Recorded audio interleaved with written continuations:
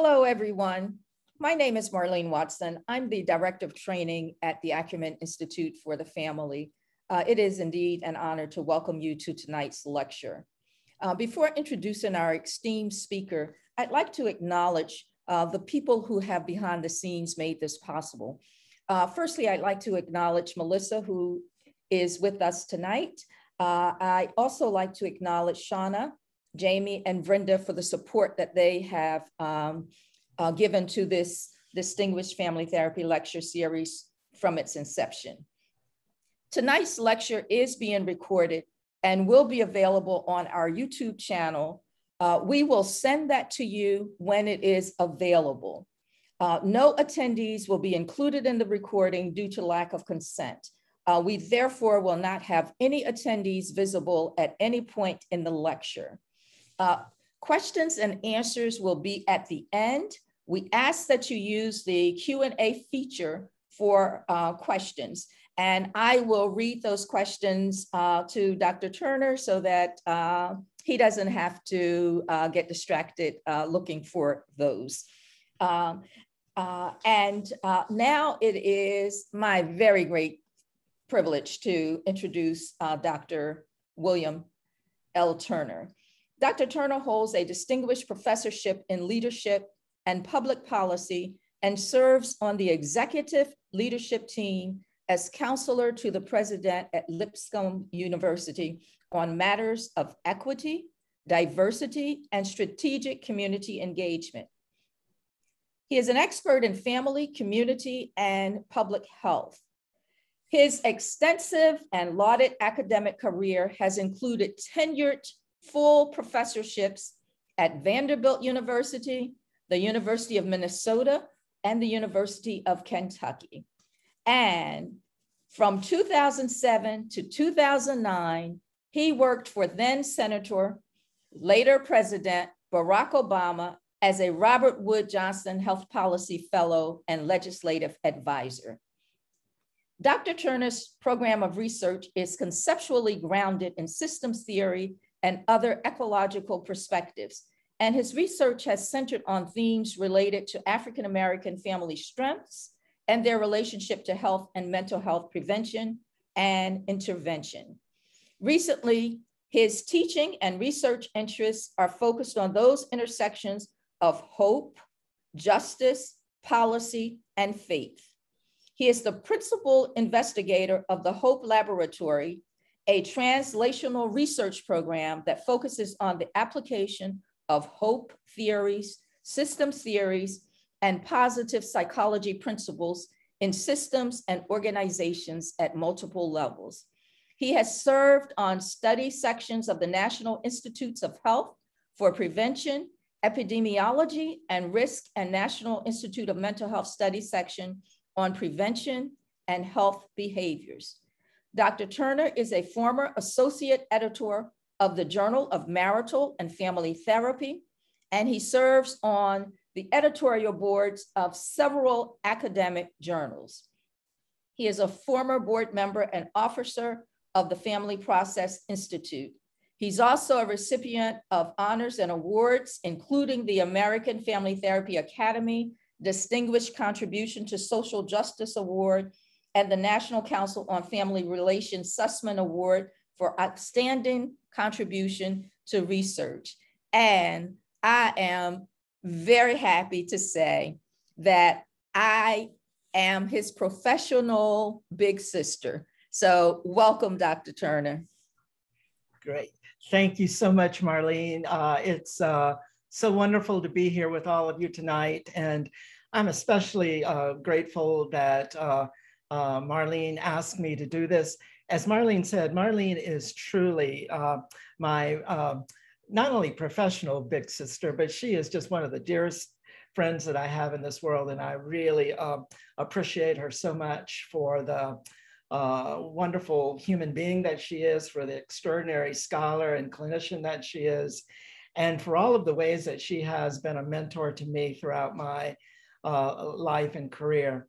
It is great to be here with you tonight at the Ackerman Distinguished Lecture Award. I am so honored to be able to to be asked to do this. I mean, I count it as an award. I said award, but it is just such a wonderful privilege to be able to do this, and especially to be able to talk about a topic that is very near and dear to my heart and my soul. I enjoy thinking about and studying ideas that relate to hope and how those ideas can be not only transformative to us in the field that we are all so engaged in as family therapists, but I just think as a human being and a citizen of the world, I think especially at this particular time in our history, being able to focus on ideas that relate to hope and sort of positive virtues that we all should be striving to be more in tune with in this world. When I first was asked to do this, it was back in October, I think, of last year, and the big global crisis that we were all experiencing, and still are to some extent, was the COVID pandemic. And again, we see some light at the end of the tunnel on that, and things are getting better. But it has been really a difficult time, I think, for many of us over the last couple of years, having to deal with those kinds of issues.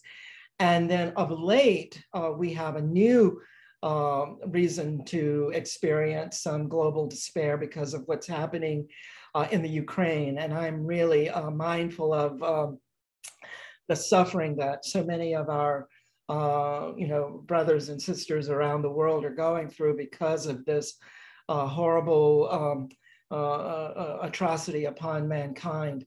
And so as we think about hope tonight and reflect on it, that's another area of global despair that we have to be mindful of. And so again, I'm excited about talking about this topic tonight and what it might, and some ideas that we might be able to put across on this topic.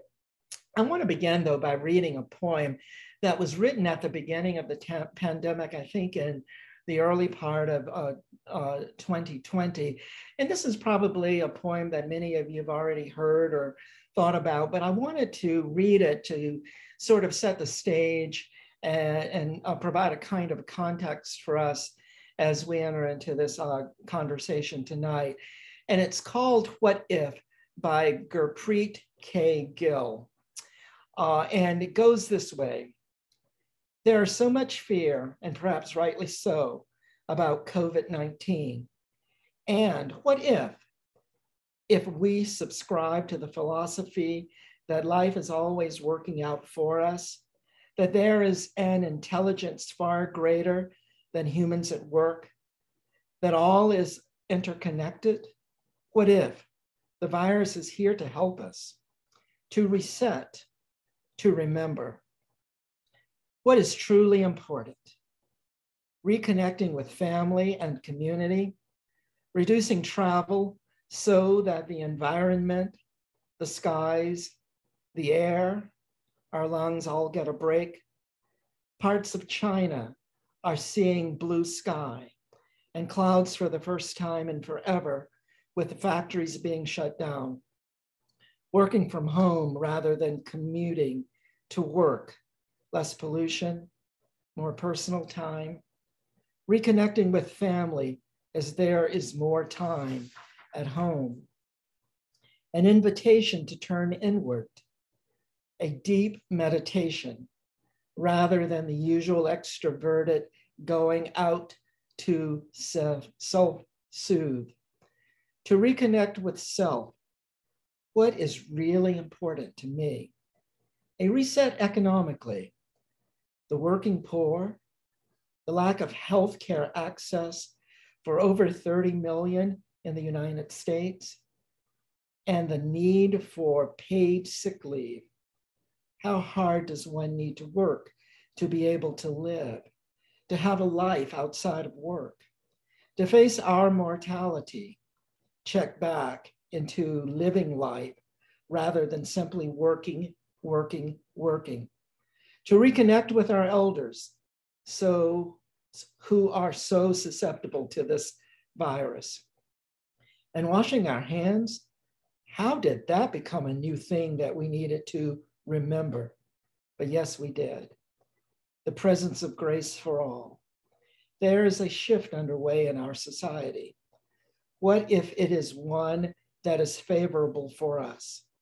What if this virus is an ally in our evolution, in our remembrance of what it means to be connected, humane, living a simpler life, to be less impactful, more kind to our environment?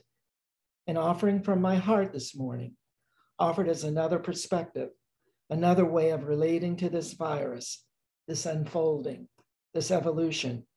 It was time for a change, and we all knew that. And change has arrived. What if? When I came across this poem 2 years ago, again, when we were at the beginning of the pandemic, it was a really meaningful thing for me to see that and to hear that, because I think it reminded me that rather than being so distraught and overwhelmed and hopeless about what was going on, perhaps this was time for a reframe, a change, a look differently at what was going on and what might be happening in the world. And it was a chance for us to grow and to change and to be better. And so it gave me some hope. And that's what our topic is about today, is about ways of getting hope, ways of acquiring hope, ways of becoming more hopeful, ways of looking at things that are desperate, that cause us to be in periods of despair, and how we might be able to move on from those. Before I begin tonight, I would like to acknowledge those upon whose work this presentation is based, whose experiences and research and clinical work and writing have really meant a lot to me. Some of these people I know, and I know quite well. Others of them, I only know of them professionally. I've read their writing and I know them in that way, but their work has meant a lot to me. So I'd like to thank one of my other big sisters, Paulette Moore Hines. Many of you know Paulette, who lives in New Jersey and just recently retired from Rutgers University. Harry Aponte, who's written about hope over the years, and I know Harry was one of your distinguished lecturers earlier this year. Froma Walsh, who has done a great deal of work over the years in the area of hope and hopefulness and resilience. And I think all of those ideas go hand in hand. Kathy Weingarten, whose work in this area has been seminal and very important and has really taken us in a very different direction. And then Martin Seligman, the positive psychologist from the University of Pennsylvania, who spent much of his life looking at ideas that looked at the virtues of life rather than the things that are pathological or that are dysfunctional. And then I'd really like to thank my grandmother, Elizabeth Turner, who taught me the value of being a hopeful person. And I think in many ways has influenced me greatly in being able to think about this work and to undertake this work. The purpose of this presentation is about hope and despair and the way in which as family therapists, we meet to engage with this part of the territory of human experience.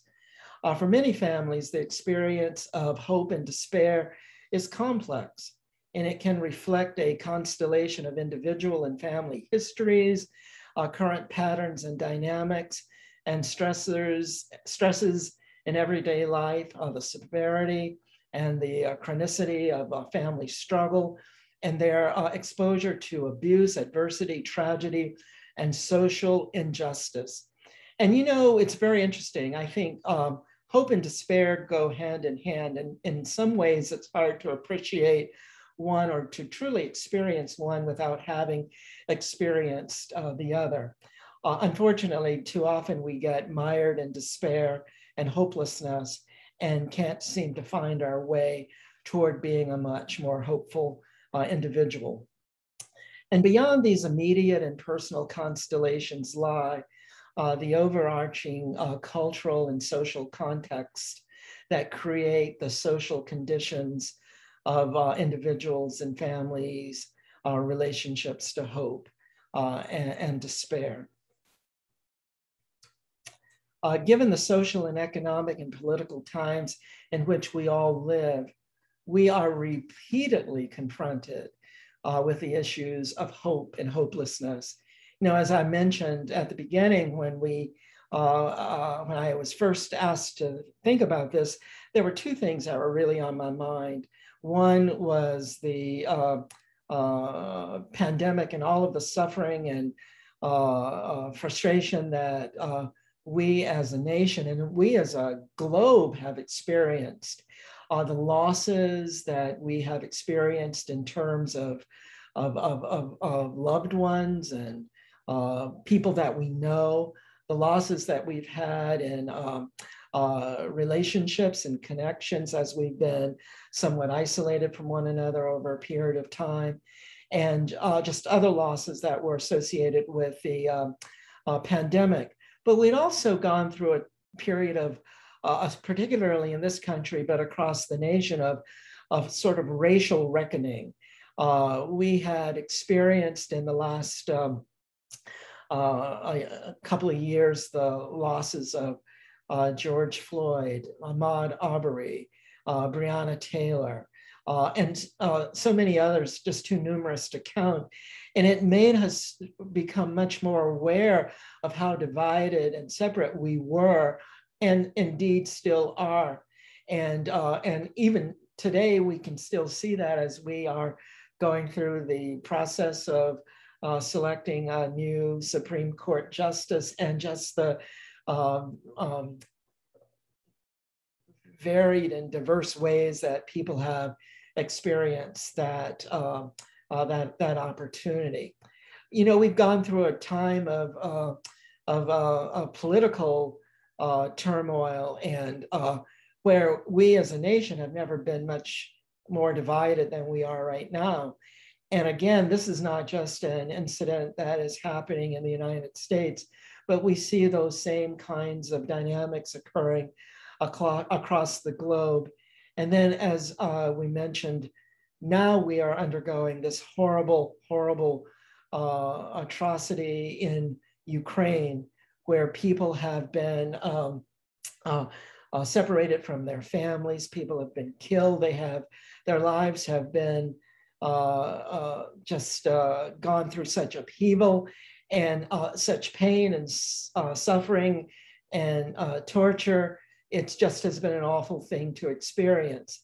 So as therapists, we sometimes feel overwhelmed about the possibility that the problems that we and our clients are presented with, whether those things can ever be resolved, and particularly in this day and time in the world in which we live. Some clients, in contrast, appear to be undaunted and we're either amazed at their survival skills or convinced that they are somehow in a state of denial. In other instances, our clients convey a sense of hopelessness, a dis-ease of spirit, while we as therapists see possibilities and struggle to help them free themselves from self-imposed limitations.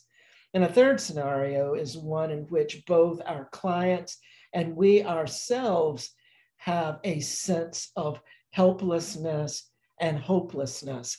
And one of the things that I want to talk about tonight is not only the experiences that those that we work with, that our clients experience, this hopelessness and helplessness that we sometimes experience, but we ourselves as the providers, as the caregivers, as the helping professionals feel helpless and hopeless ourselves.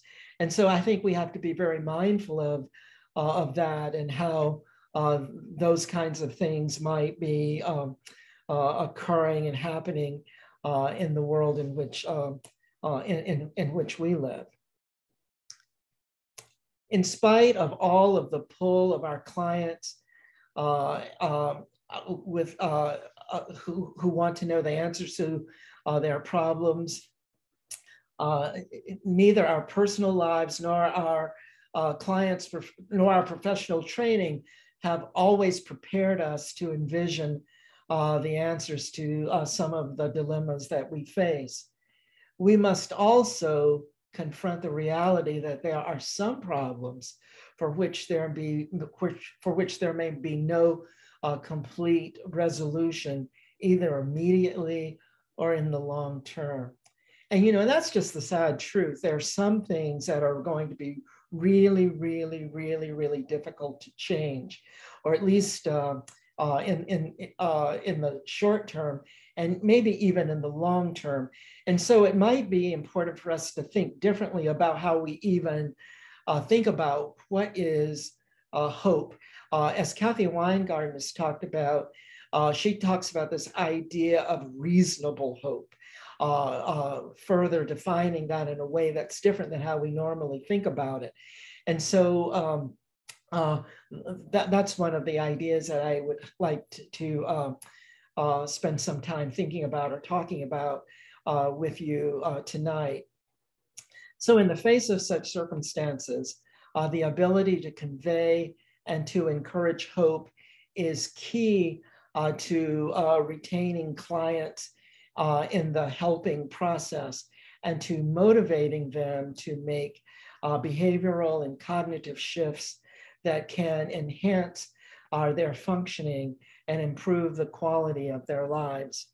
One of the things that I want to touch on tonight too, and I think it's a really important thing that often we don't think about as much as family therapists, is the larger system in which we live and the way that that system truly impacts us as individuals and as families, and how it impedes or hurts us as in terms of our ability to be hopeful and to be resilient.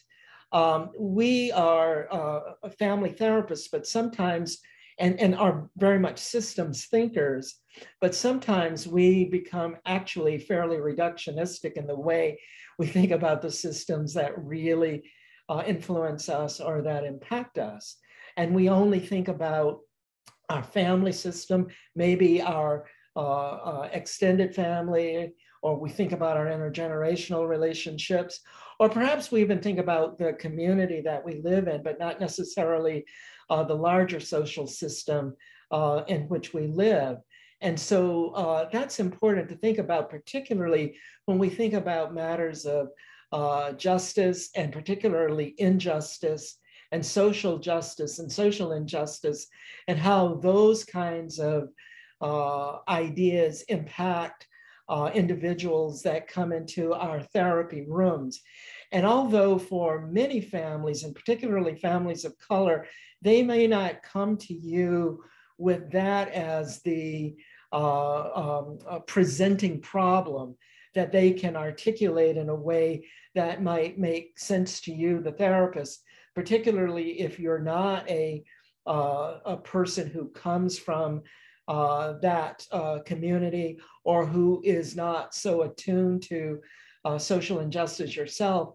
But those kinds of things can have a very huge impact on the families that we serve, and particularly with respect to their feelings of hope and hopefulness. So how we think about hope has to do with whether we can co-create hopefulness with our clients, and whether we can maintain our own hopefulness. This is an idea that Kathy Weingarten has written about extensively in several of her works. And I will be sending to Marlene a reference list or bibliography of not only the works that I include in my presentation tonight, but also that are, I think, will be useful for you to think about and to read about as you go forth. So while family therapists work to restore hope in hopeless families, their ideas about hope and how to promote it are often implicit and not explicit in their practice. And it's really interesting in our field, there have been very few works that have explicitly addressed ideas of hope. In a literature review that was done a few years ago, but less than a decade ago, there had been only one article at the time in the marriage and family therapy literature, one article in a marriage and family therapy journal that dealt with hope either explicitly or that had it as a name in the title. And there had only been 2 or 3 books that had been written on the topic in the field of marriage and family therapy. Fast forward to 2022, there are now 4 articles that have been written about in the marriage and family therapy journals, and about 6 books and book chapters that have been written about that specifically deal with marriage and family therapy. And so it's a topic that we haven't really dealt with explicitly nearly enough.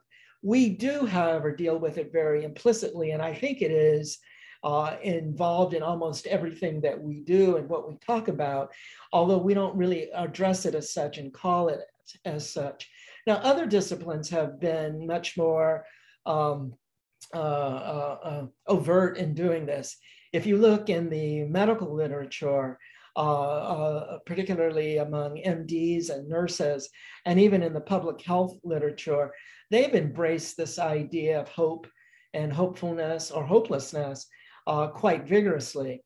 And there are lots of articles that have been written in that literature that explicitly deal with this topic. Not only that, but the National Institutes of Health and the National Institutes of Mental Health have funded research projects that look at these ideas in some detail. And so again, it's not something that we have spent the degree of time and effort that we could have, and I think should have, in our field to focus upon. But family therapists like Froma Walsh and Harry Aponte have written extensively about these concepts of hope, hopelessness, despair, and resiliency. And again, Froma Walsh in particular has written a lot about resilience, and the work that she does on resilience, embedded in that, implicit in that, is this idea of hopefulness, and she even talks about that quite a lot. Harry Aponte published a book in 1994 that spoke to this idea quite explicitly. So considerable research evidence documents the strong effects of an optimistic orientation with respect to coping with stress and with crisis. Epidemiologists find that positive illusions sustain hope in the face of crisis, such as threatening illness or enabling people to overcome all sorts of difficulties and improve their best efforts to overcome the negative odds that they might experience. Someone has written, "What oxygen is to the lung, so is hope to the meaning of life." And again, it has been written about quite a lot in medicine, in nursing, and in the area of positive psychology, which really came in the mainstream in the early 1990s. They have embraced this topic quite a lot. but it hasn't been really explicitly viewed in the domain of marriage and family therapy per se. We have, we do know that this is a topic that's been talked about quite a lot in other disciplines. Philosophy has embraced the idea of hope for ages going centuries back. We know that it's part of theology and theological studies, and it has been, I think, for many of us, seen as being the purview of theology and maybe philosophy, maybe literature, but not necessarily of mental health. Harry Aponte back in 1994 wrote about hope and despair in a book that he published. And he said in that book, many families in chronically impoverished minority ghettos have lost hope, suffering a deprivation of both bread and spirit in the persistent racism, lack of opportunity, and failure of our society, of our social net, of our social safety net. And so even then, Harry talked about how we had lost, hope, that many of our families had lost hope. And one of the responsibilities of family therapists, one of the calls of marriage and family therapists, couple and family therapists, was to imbue families who had lost hope with a sense of hopefulness. Aponte also states that the poverty of despair robs them of meaning and purpose. Cornel West, the philosopher, wrote that when the present is bleak, we must sustain hope in order to envision and strive for a better future. So again, recognizing that hope is an important variable, an important quality for living a meaningful and purposeful and full life. Hope for a better life for their children keeps many parents from being defeated by their immediate plight.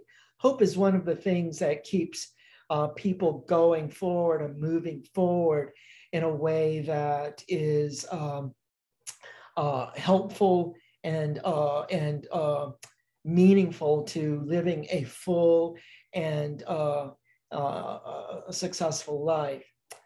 In the words of Martin Luther King Jr., we must accept finite disappointment, but we must never lose infinite hope. And that was one of the qualities of Martin Luther King Jr. that I think had such resonance with particularly African-American people at the time who were in desperate circumstances, and particularly in the southern part of the United States. I live in Nashville, Tennessee, where that legacy of Jim Crow and slavery and all of that stuff is all too real. Even today, things are much better, but it's still real here. But King talked about that and believed that, and really convey that message whenever he could, in whatever circumstances he would find himself in.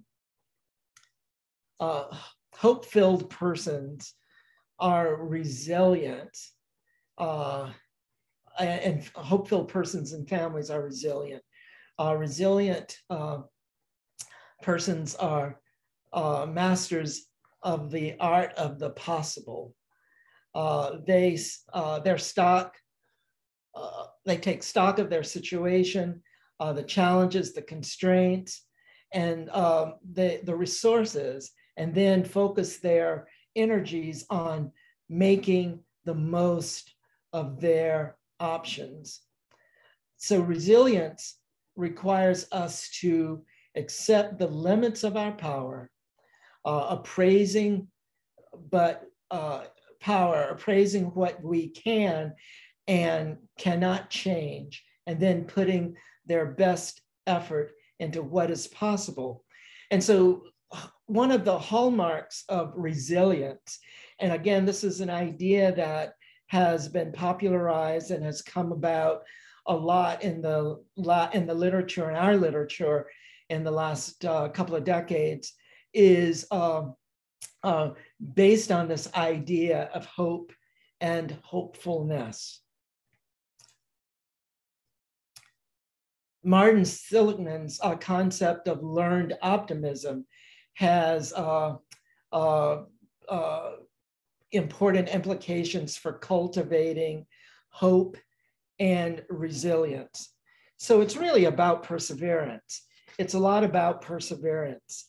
In his earlier work on learned helplessness, he found that people can be conditioned to give up trying to solve problems.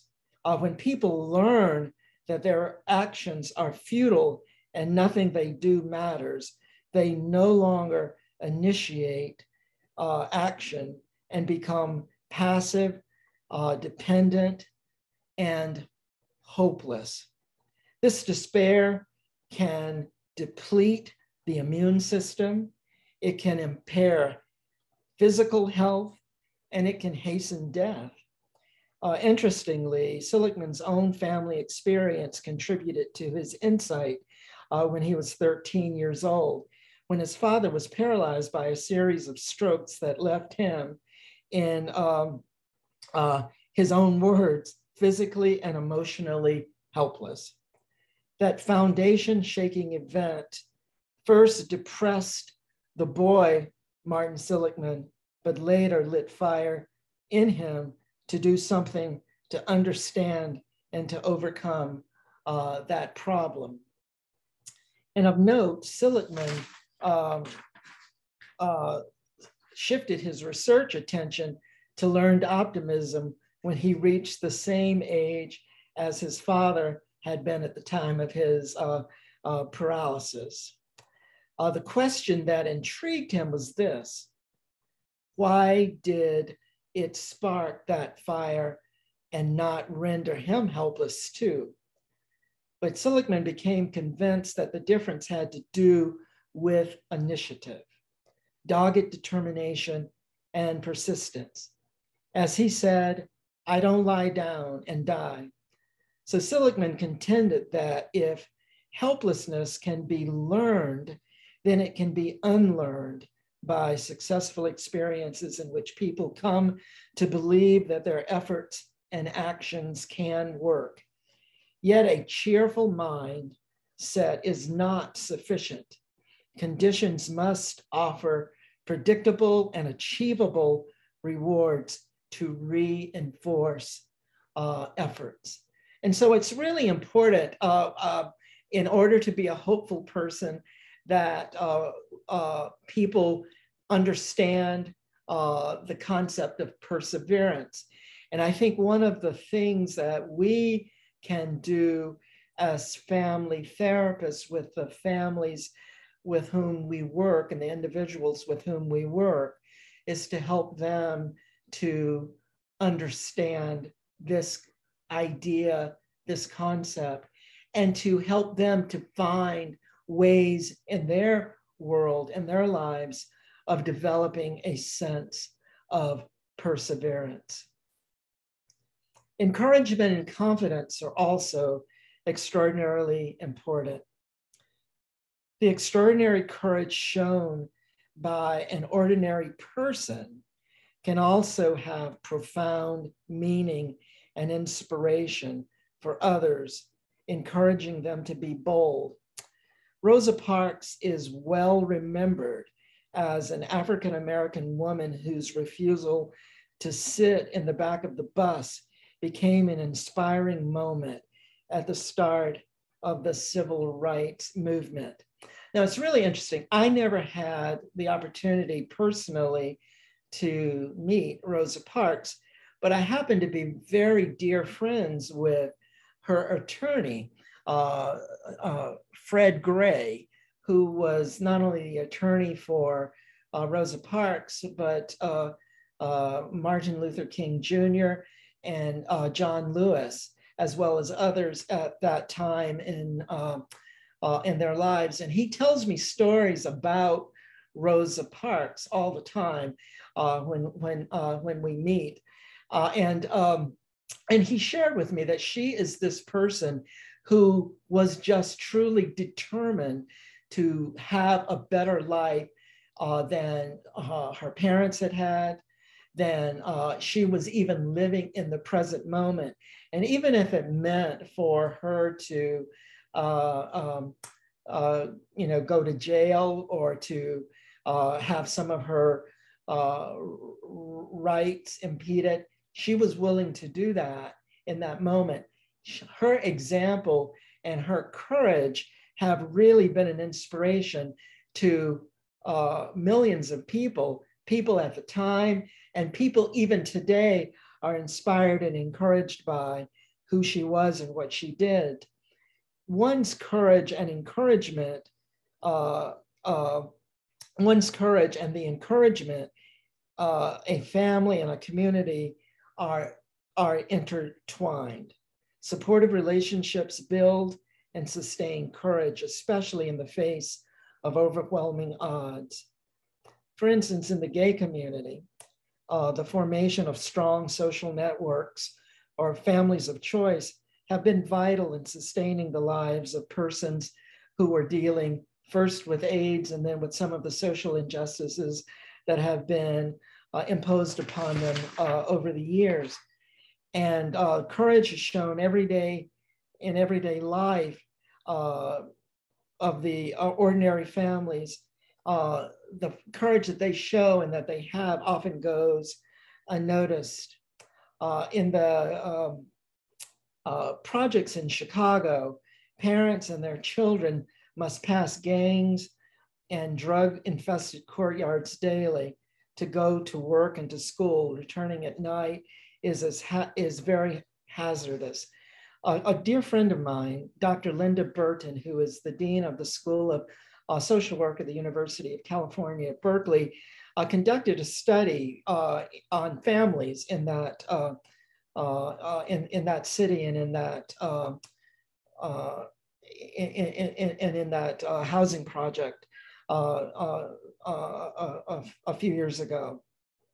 And in her study of the family impact of the neighborhood violence, she interviewed mothers. It revealed enormous courage in steeling themselves each morning to get their families through another harrowing day and trying against the odds to get ahead so that their children could have a better life. In families that coped the best, mothers had learned carefully to discriminate street sounds and activities for immediate risk of danger and tried to keep a watchful eye on their children as best they could. Again, these were people who were living in environments that were hurtful and harmful, and yet they found ways through hope and through persistence to find a way forward, to overcome the odds that they found themselves in. And so we truly do need models and mentors for hope and resilience. We often fail to see the many examples of heroism in our own families and in our own communities. But it's really important that we do that and that we help our clients to see those things, and that we help them to find ways to move forward in those and in that regard. In a chapter that Froma Walsh published a couple of decades ago, she shares a story about a young girl who writes about her mother as she leaves home every day to support and care for her daughter as a single parent living in a harsh condition. And this is the story that she tells. This little girl writes about her mother. I watch from the house and wonder, how does she do it? How does she always remember to give me $3.60 for lunch money? How does she always remember to tell me that she loves me? How does she work all night and do errands all day? How does she raise me and my sisters on her own? She never gives up or says, I can't go today. She never ever doesn't get up, no matter how little sleep she's gotten. That's a beautiful story and a wonderful story.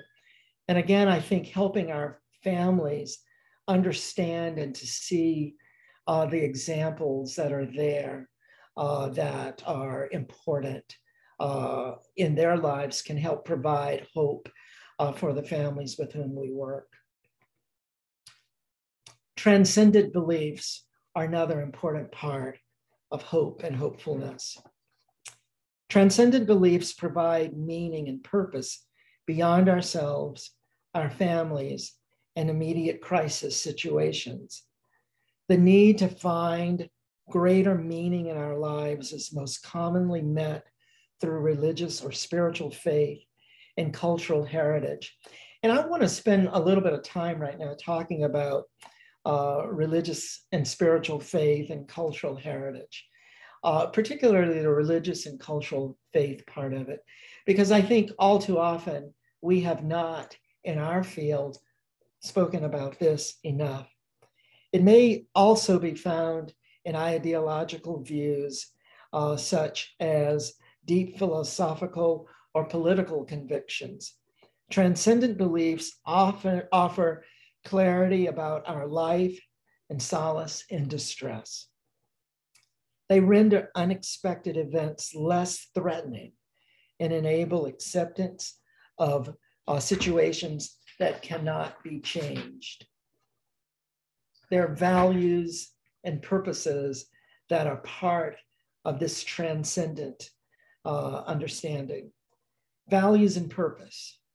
Understanding the connectedness of life as a whole in relation to others involves a sense of higher values, purpose, and meaning. To accept this inevitable risk and losses in loving, families need a system of values and beliefs that transcends the limits of their experience and knowledge. This enables family members to view their particular reality, which may be painful and uncertain and frightening, from the perspective that makes some sense of the event and allows for hope. Without such perspectives, we are vulnerable to despair. Transcendent values, whether conventional or unique, enable us to define our lives in meaningful ways. You know, I often think about my ancestors.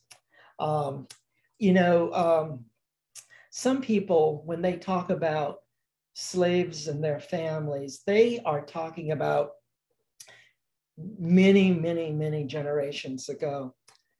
But in my family, to be quite honest, it was more immediate. My great-grandfather was a slave. My grandmother's father was a slave. Now you ask, how can that be? Are you that old? No, I'm not. But it just was the particular circumstances of my family. My father was the youngest of 11 children. He was born later in my grandparents' lives. My grandmother was the youngest of 11 children, and she was born very late in the life of her parents. And so my grandfather, my great-grandfather who died in 1947, had been born into slavery and had lived as a slave until he was freed as a slave in 1865. So when I listen to stories from about slavery as I grow up, and as now I'm able to tell my own daughter's stories about it, it has an immediacy to it. My grandmother, with whom I was very close, would tell me these stories. And it was just amazing. And one of the things that was true about my great-grandfather is, even though he was born in slavery, when he died, he was actually a very successful man. He had been able to go on and become a landowner, and had been able to provide nicely for his family, and was one of the few persons of color in North Carolina, where I grew up, who owned things. But when they talk about that, it's a very meaningful experience to me, and a real experience, because it's somebody I know. It's not some distant ancestor. It's somebody that my grandmother was close to. And so I think, but keeping that story alive and understanding that is important to me, and for other generations of people in my world, whether they happen to be members of my family or extended family, or whether it's part of my family therapy family like you all this evening, that I share those kinds of things with. The fact that that was real, and that was true, and that was immediate to me, has had a huge impact on me in my life. And so, although my grandfather was born into slavery, I have served as a tenured full professor at 3 major research universities. When I was at Vanderbilt University, I used to walk on campus by the statue of Cornelius Vanderbilt, and I was sure that he rolled over in his grave every time I walked past that, because he never anticipated that a person like me would even go to Vanderbilt University, let alone be there as a distinguished professor. And so understanding that there are possibilities, that there is hope, and that we can transcend the realities that we find ourselves in, I think are important things for us to know and for us to remember. In today's cynical social and political climate, holding ideals may seem naive, and yet they are needed more than ever in facing unprecedented challenges, in times of tragedy, whether the ravages of war, which again, we find ourselves in the midst of, and we have the specter of World War III right at our doorsteps, or a terrorist bombing, or the brutal assault of a child. It requires strong idealistic beliefs to hold fast to fundamental values, to strive for a better day. And I would say that for many folks, and particularly for people of color, one of the ways that they gain their strength and their hope has been through their faith and their faith experiences. It has been through their spirituality. And so I think for us as family therapists not to recognize that, not to notice that, and not to engage families in that activity, or in those activities, in the work that we do, is to our detriment, and we do our families a disservice if we fail to do that. Religion and spirituality.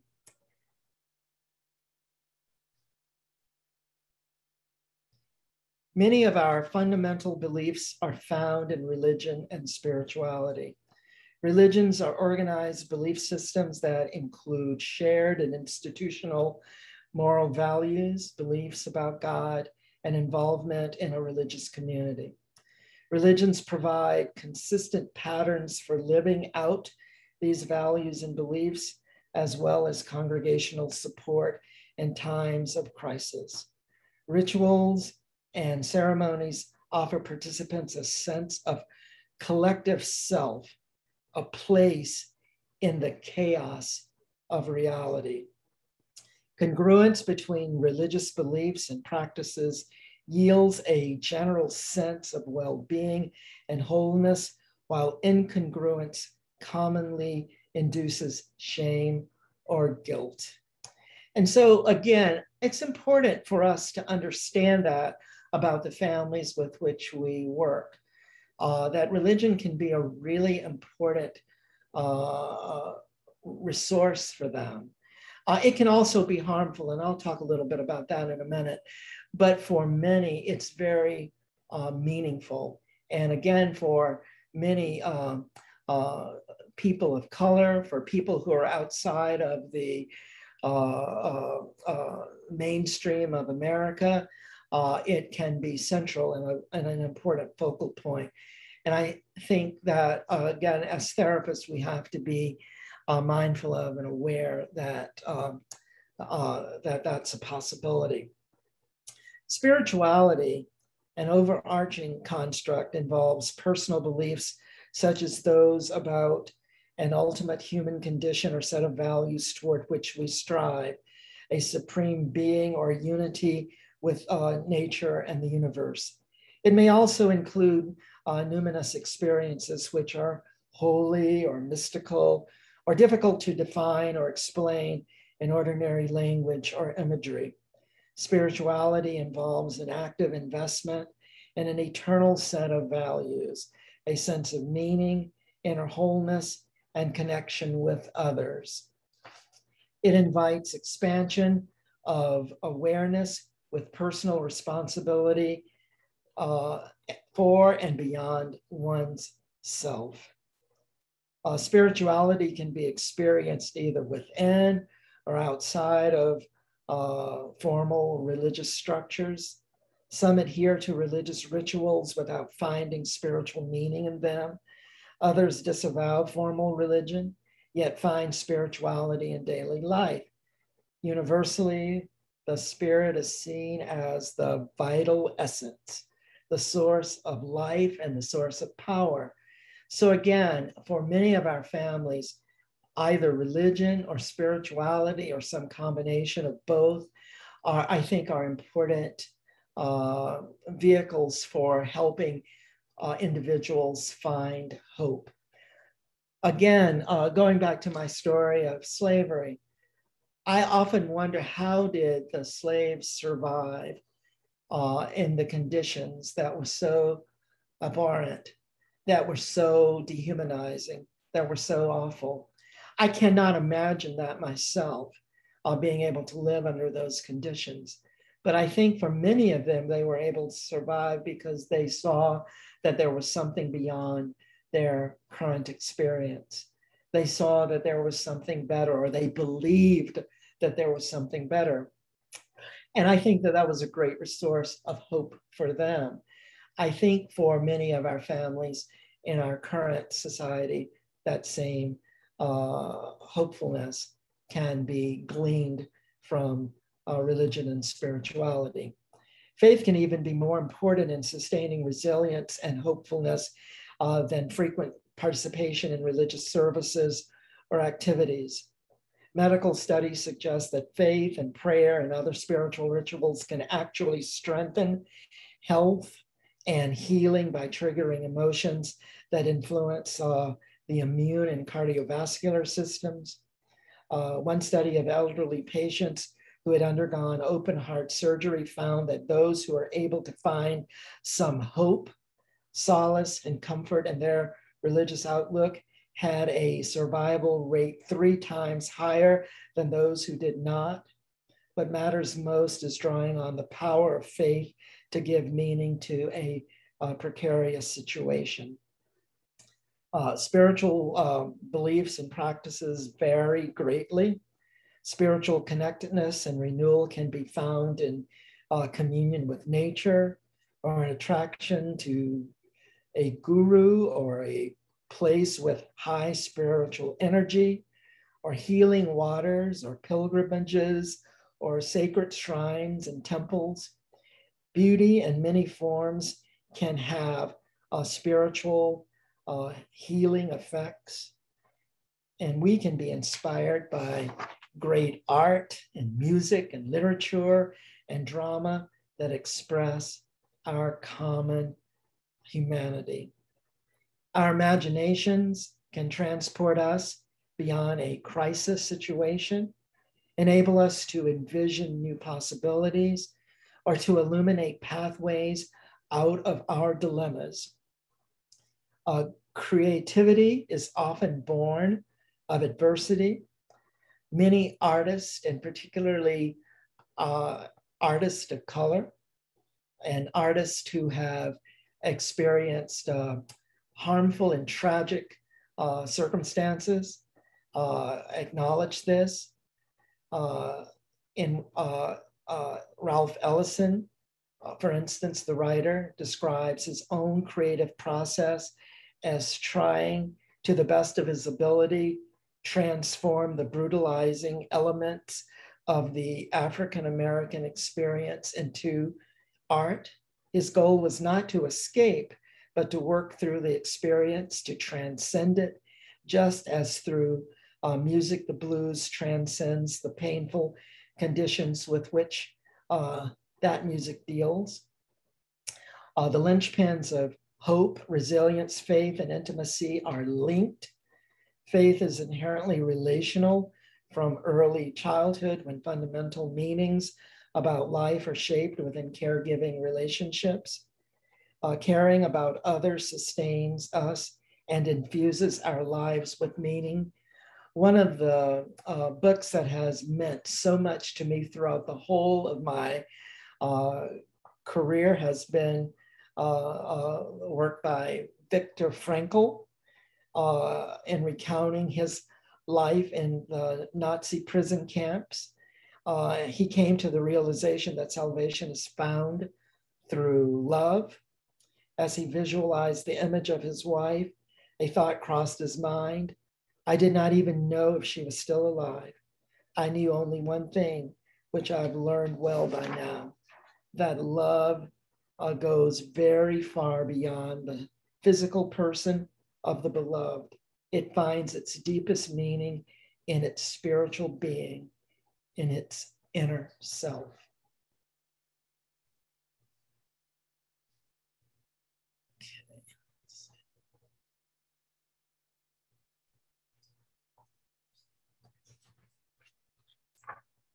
Okay, let's see. I'm gonna skip through some of this because I realize that my time is getting away from me.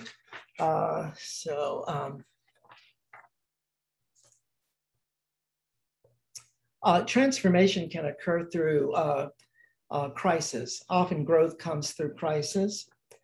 Though painful and disruptive, life crises and developmental transitions can serve as an impetus for reflection on assumptions which can catalyze growth and transformation. Resilient individuals and families often emerge from shattering crises with a heightened moral compass and a sense of purpose in their lives. And this is just a truism in life, that often the difficulties that people experience, that they go through, can render them stronger and better and more hopeful and more helpful than if they had not gone through that experience. It's not a thing that you would wish for, but when going through it, one can emerge from that in a better circumstance than they were before they had experienced it. As crises are assimilated, they may come to be seen as a gift that opens a new phase of life or new potentials. Many resilient families believe that their trials have made them more than what they would have been otherwise. For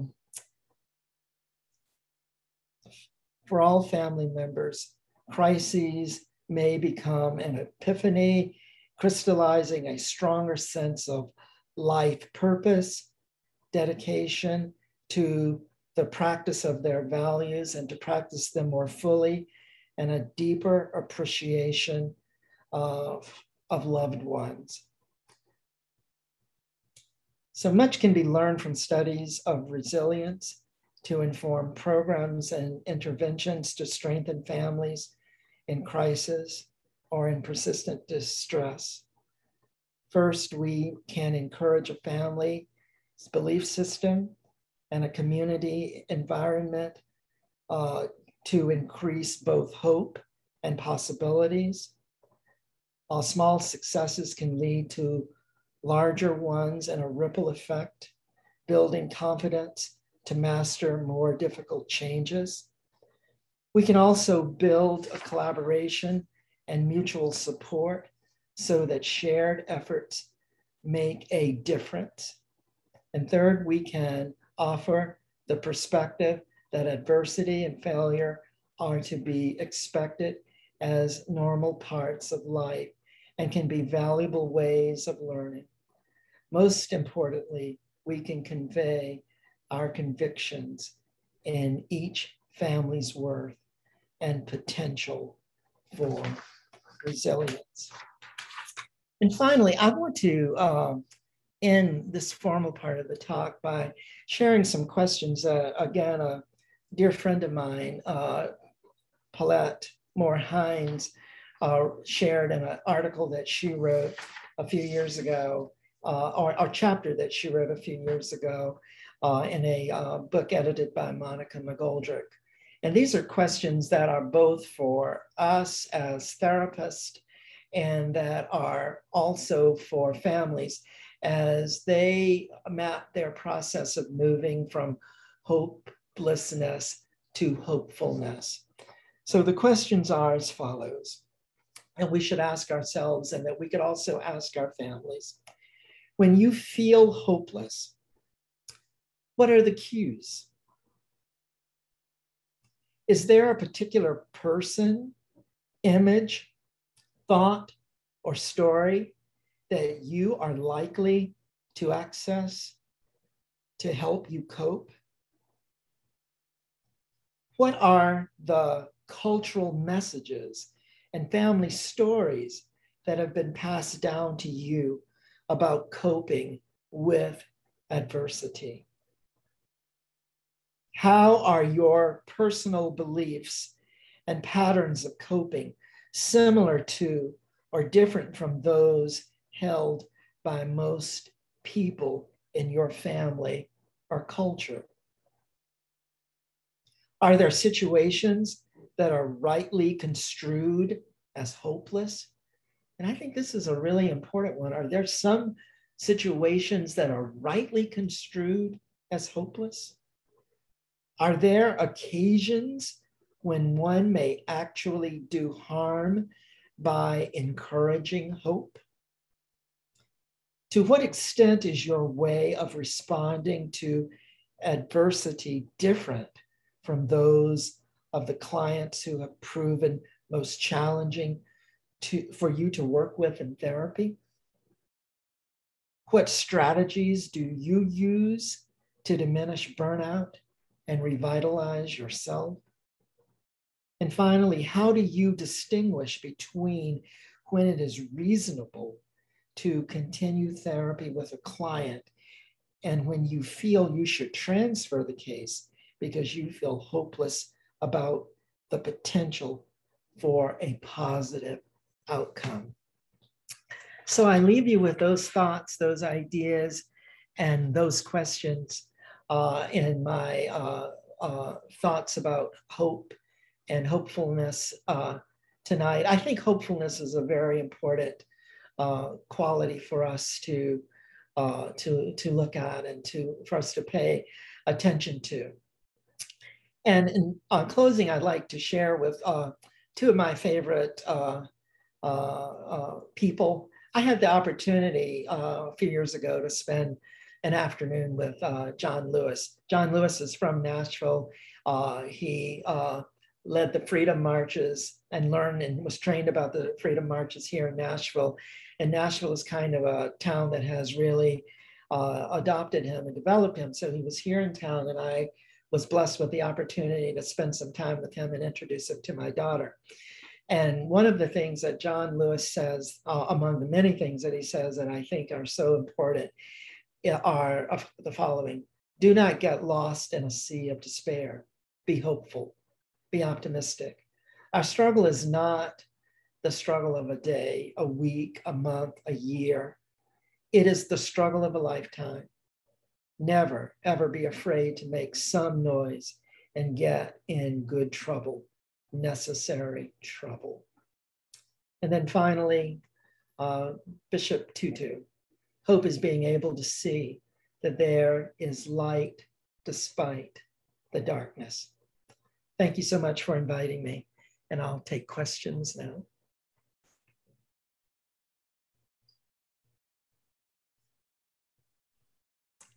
Thank you so much, William. This has been a very deeply thought-provoking lecture, and I'm sure that I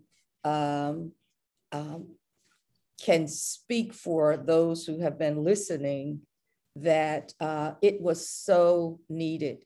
And for you to bring to light this very important aspect of our work that often goes unnoticed and not explicitly stated.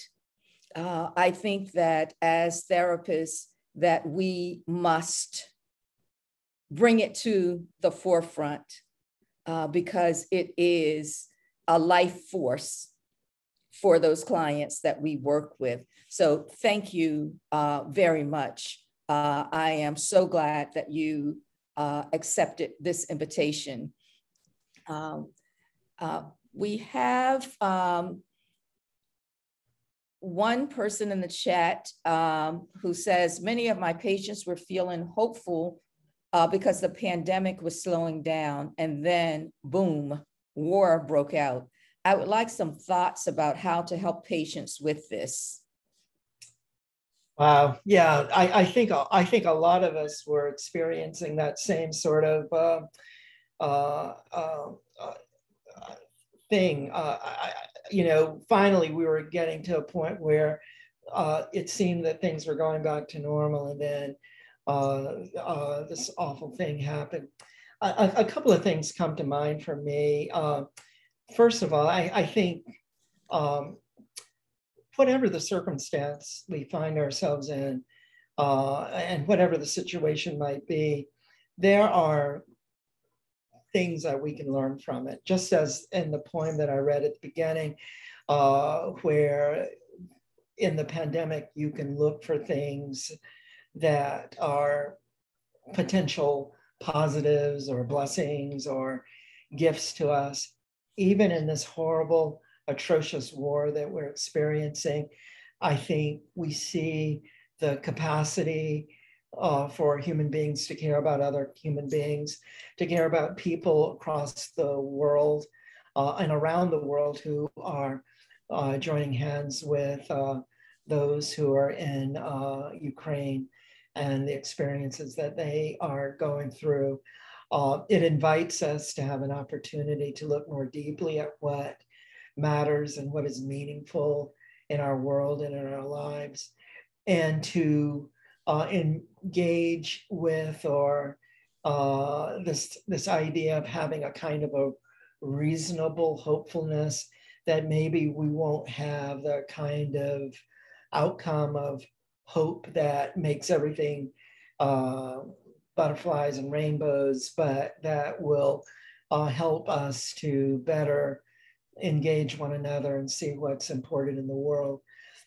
You know, as I thought about the political circumstances that we've been engaged in the United States in the past 5 or 6 years that have caused so much turmoil, I think, well, what a horrible thing to happen, how awful it is. But then I stop and I think that it has made me, as I think it has probably many other people, think about what really is important and how can I really be helpful in a circumstance where we live in a world that has a great deal of cynicism, has a great deal of racism, has a great deal of inhumanity. How can I and people like me find ways to meaningfully contribute to being a humane person, to making this a better society? So I think the despair that we find ourselves in, the kind of hopelessness that we seem to find ourselves in, we can find the lesson to be learned, the humanity to be shared, the hope to be with which to be engaged in. Those are some ways of thinking about it, and I think it goes back to that old tool that we have used forever in family therapy, and that's just reframing the situation, reframing not to minimize or to make it not true what's going on, but to reframe it in a way to say, okay, this is what I have to deal with. What do I have to do to make that happen?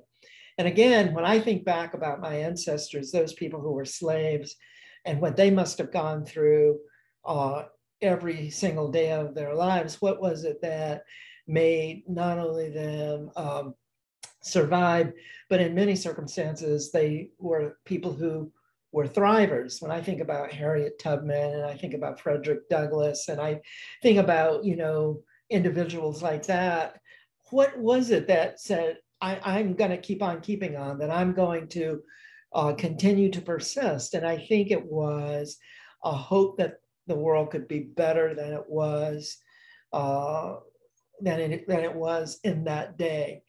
And I think I often have to help my clients come to that recognition or that realization. For instance, I've dealt with many clients who had cancer and who were dealing with cancer, and the prognosis was not good in the moment. And so helping them to find a way to manage one day at a time and to make the most of the life circumstances that they were in that moment, and how to live a fuller and more complete life than they might have lived had that not been visited upon them. I think are ways that you can help people who are in those who are dealing with the sort of difficulties of the moment to deal with it. And I think that's especially true with what's going on right now in Ukraine. 6 weeks ago, or maybe at least 2 months ago, I don't know that I thought about Ukraine. And now I think about it many times every day. And not only do I think about it, but I try to figure out things that I can do personally to be helpful to people who are living there, who are in that circumstance, how I can help the world to bear witness to the atrocities that are being done and help us to find a way to find answers to that. I think all of us are in those kind of circumstances. And so I think it's not so much about just being optimistic about this horrible situation, but I think recognizing the reality of it and saying, okay, this is the hand that I'm dealt. This is the world that we live in. This is the way that things are. What can we do? What action can we take? And I think hope, ultimately, real hope is action oriented. It's not just a feeling, or it's not just an idea, but I think real hope is about what can I do? What will I do to improve my circumstances? What will I do to find myself in a better place or a better space? And I think sometimes just helping clients to figure out what that might look like, what that might feel like, what that might be like, could be helpful in that circumstance. Thank you. If you have questions, please put them in the Q&A. In the meantime, I was wondering if you might speak to why you think our field of marriage and family therapy has not fully embraced spirituality, faith, hope, resilience, at least explicitly so. I think there are several reasons. One, I think that we have probably seen it as being the domain of clergy, of philosophers, of theologians, and not necessarily our domain. I think that's one reason that we probably haven't embraced it enough. I think also, relatively speaking, as a profession, we still are relatively young compared to, psychology and psychiatry and some other, and even social work. And I think that we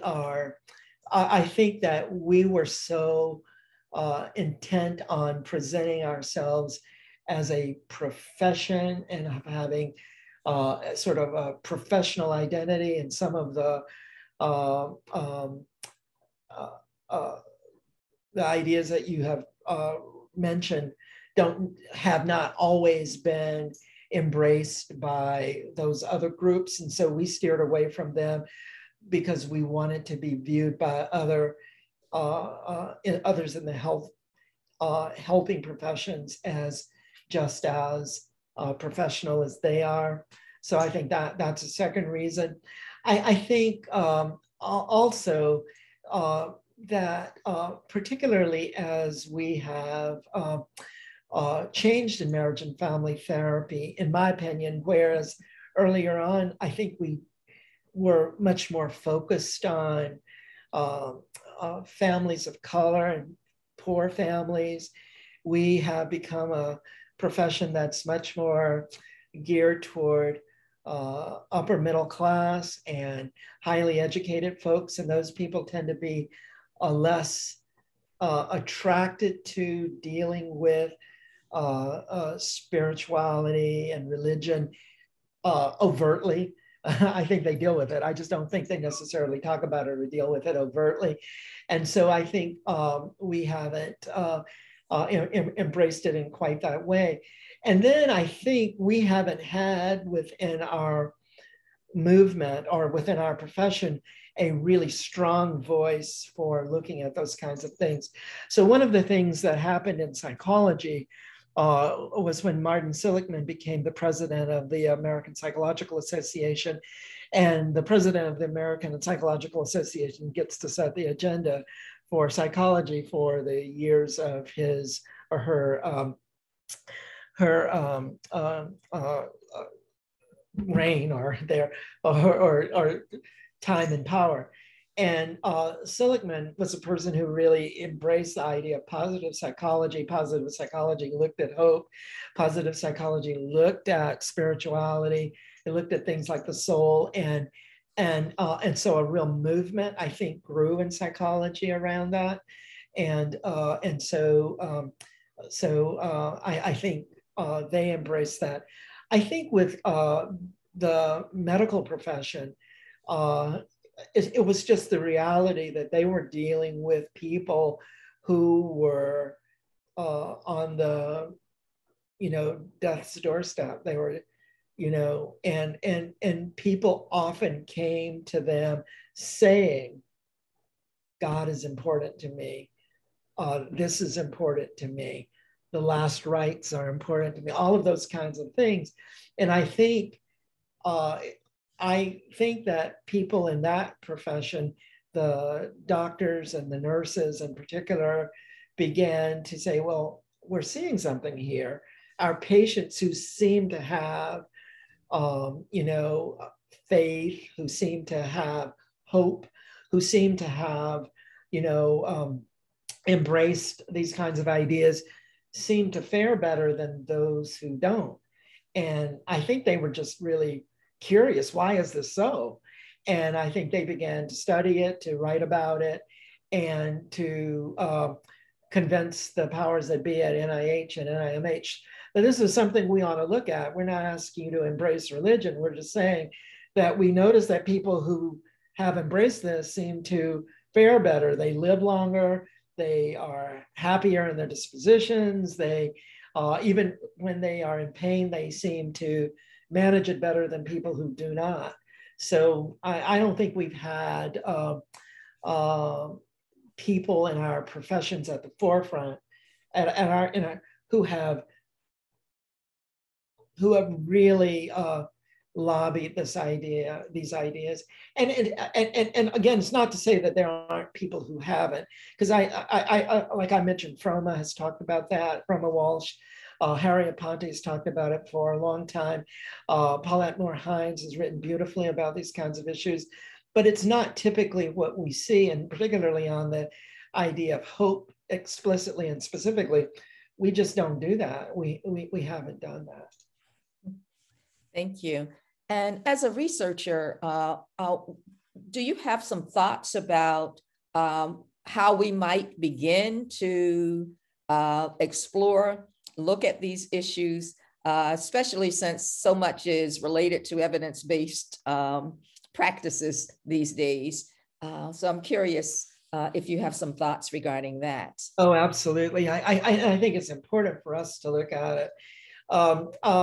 One, I just think step out and not be afraid to do it. I know for me as a researcher, earlier in my career in tenure tracks, you want to not engage in research that's so controversial. That was what I was taught. And so I didn't look at those kinds of ideas earlier in my career, even though they always drove every question that I asked or I thought about, or I would try to figure out a way of talking about them without actually talking about it. So I try to figure out the, nice psychological term for talking about, belief and faith and that kind of thing, as to not tick anybody off or make anybody think that I was serious about the work that I did.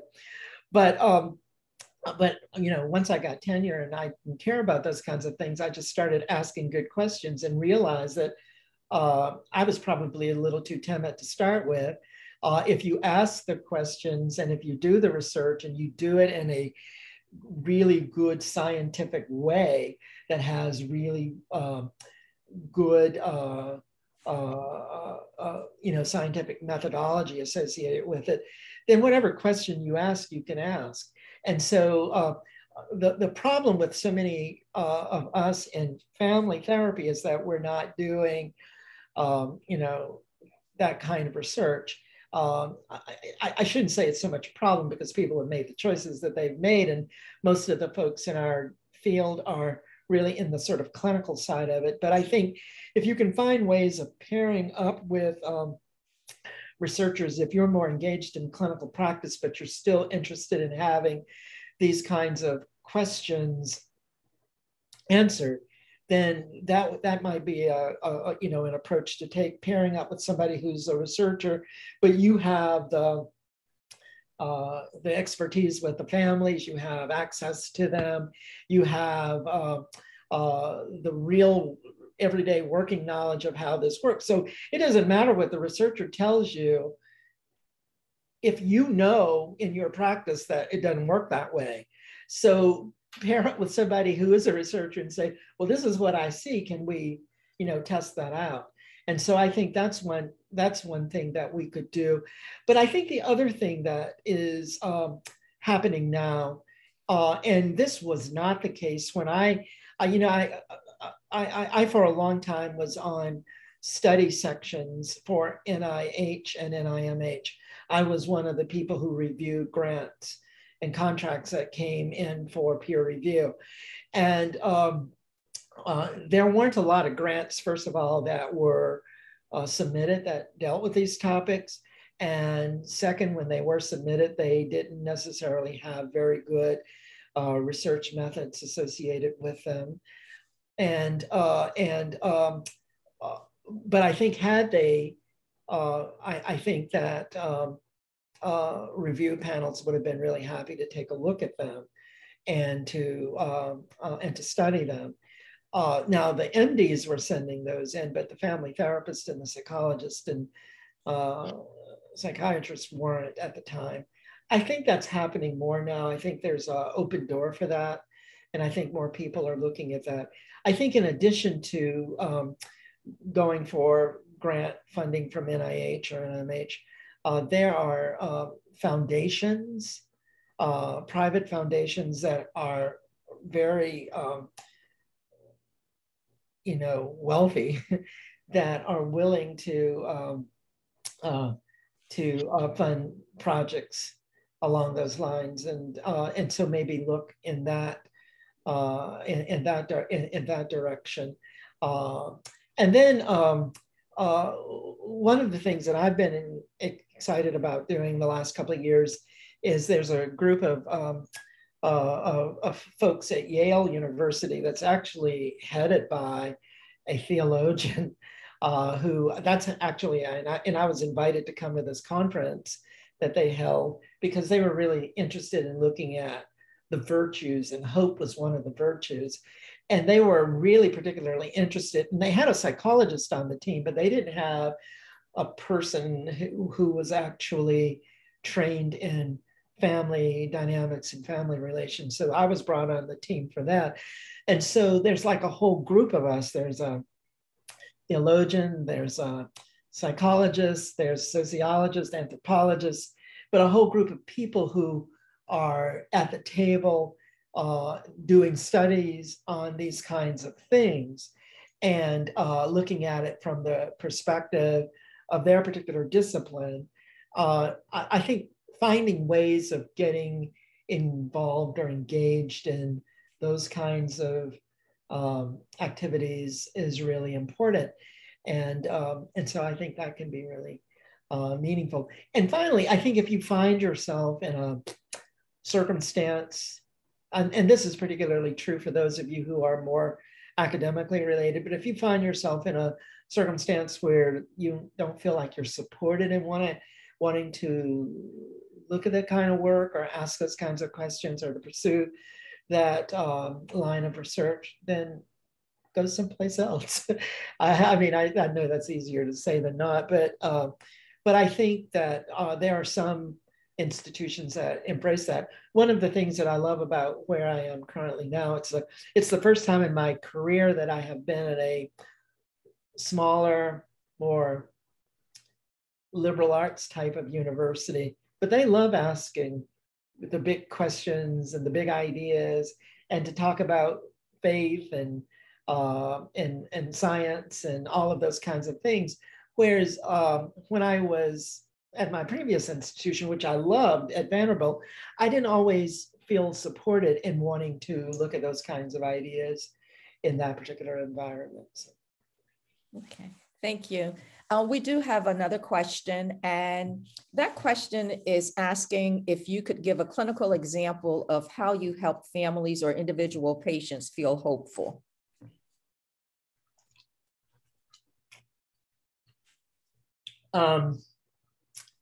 Well, okay.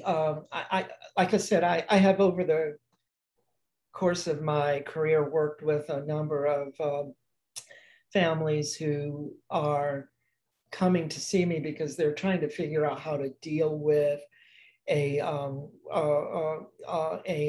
health-related problem. I've done a lot of work around health and healthcare, and they are families who have where somebody has been diagnosed with terminal cancer, and they're trying to figure out how they're going to not only manage as an individual who has that disease, but also how the rest of the family is going to carry on and not be depressed in the loss of, in this case I'm thinking about, it was of the primary parent, the mother. I mean, there are two parents, but the mother was the primary caregiver and the person who the children were most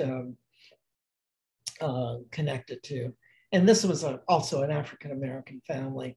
And they were having a sort of a crisis of hope. They felt hopeless and they felt desperate. And so I really tried to work with them to help them to think about their lives and their circumstances and the circumstance that they found themselves in. And to deal with the anger that was associated with that, to deal with the faith issues that they were having. They were like, we believed in God, we go to church, and now she has cancer and she's going to die. How is this the case? The children were scared. They didn't know what to do. They didn't know how to, they were scared in their own lives. They didn't know how to plan for their future. They couldn't see a future. And so there were just all of those kinds of issues going on. And so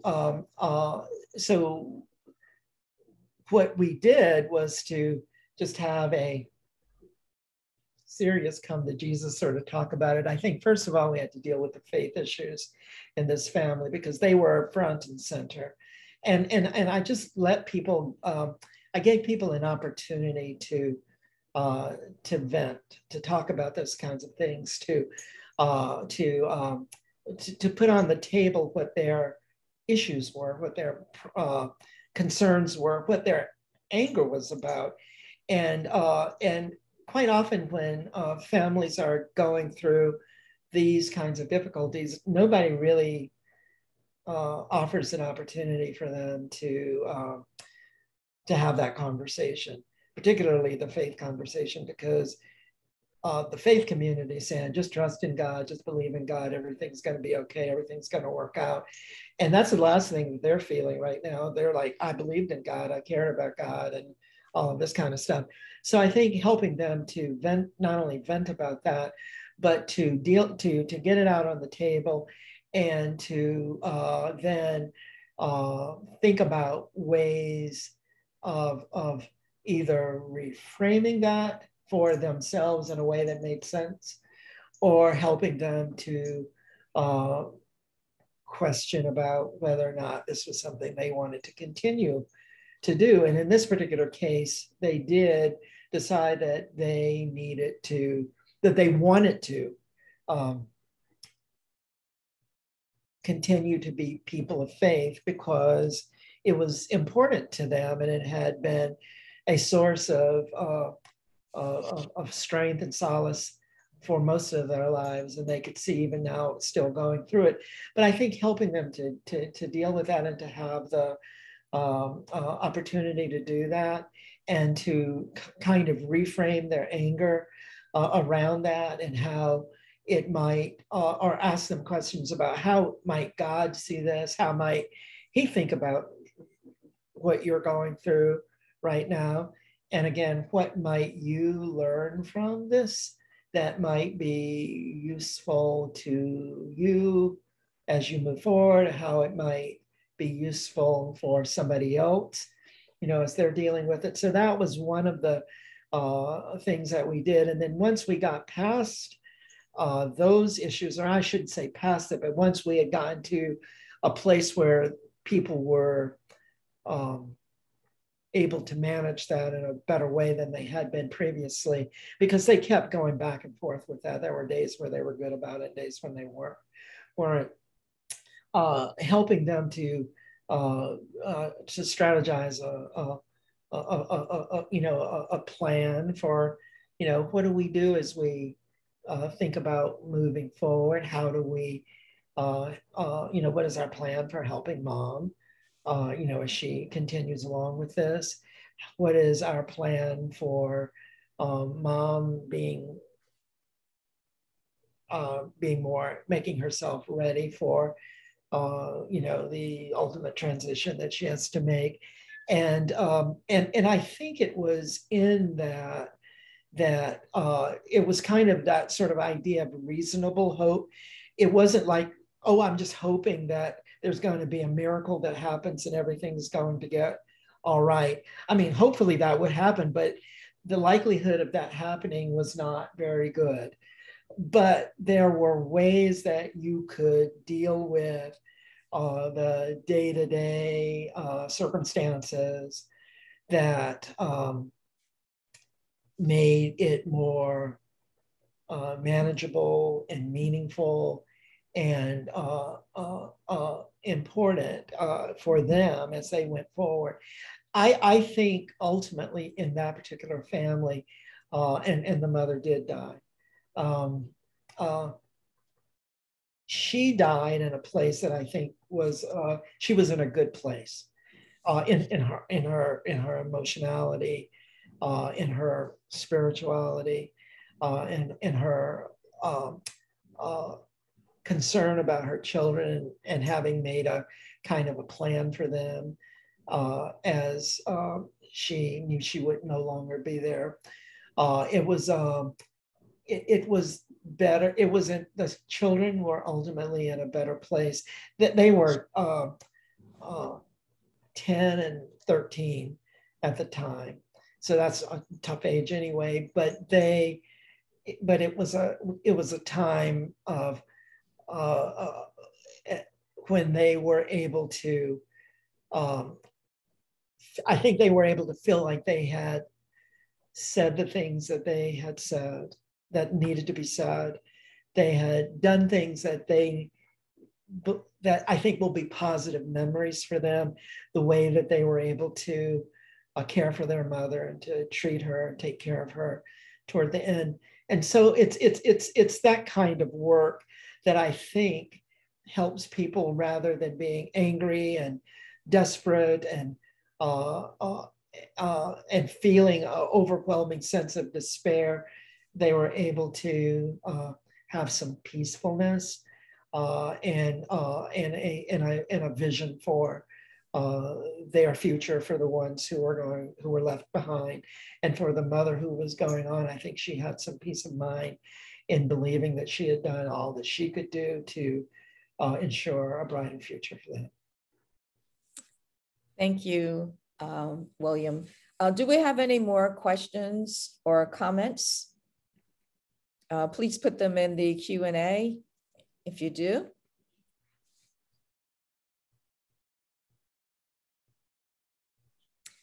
I don't see anything forthcoming, so I want to take this time to express deep gratitude to you for bringing this really important topic in the field of marriage and family therapy to light, and for giving us all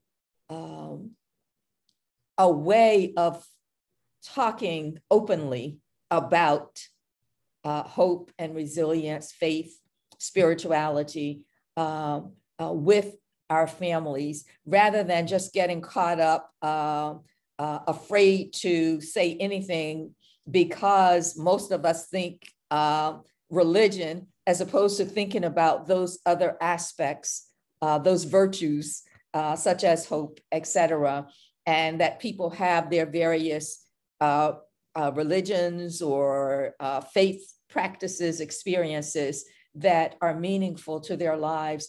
And I think critically important, of the cultural heritage that we have, and recognizing that our clients have those different cultural heritages that then help them to be resilient and going toward those, as opposed to assuming sort of an American culture, or not thinking about people's individual practices and experiences that they've had. So thank you very much. And I will ask if you have any final words that you would like to leave with us.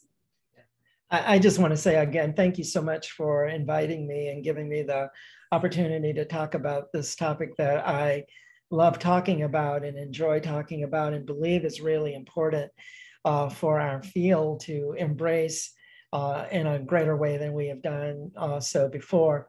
And I'm really excited about this because I'm currently writing a book on this topic. And so every time I get a chance to talk about it, it gives me an opportunity to refine my own thinking about it and to just understand the significance and importance of looking at this from a family therapy perspective. So again, I appreciate your invitation, and I thank you for all of those who were able to attend and be a part of it. Thank you very much. And for our participants, this ends our Distinguished Family Therapy Lecture Series for this academic year, but we will be having it again next year, and hope that you will look forward to attending more lectures with us at Ackerman. So thank you to everyone, and be well.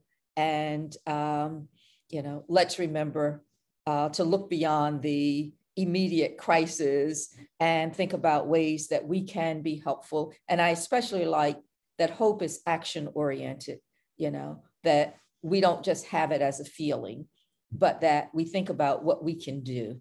So thank you so much. And I will be in touch with you, William. And to all of our participants, we will let you know when the recording is available for you. We will send it to you.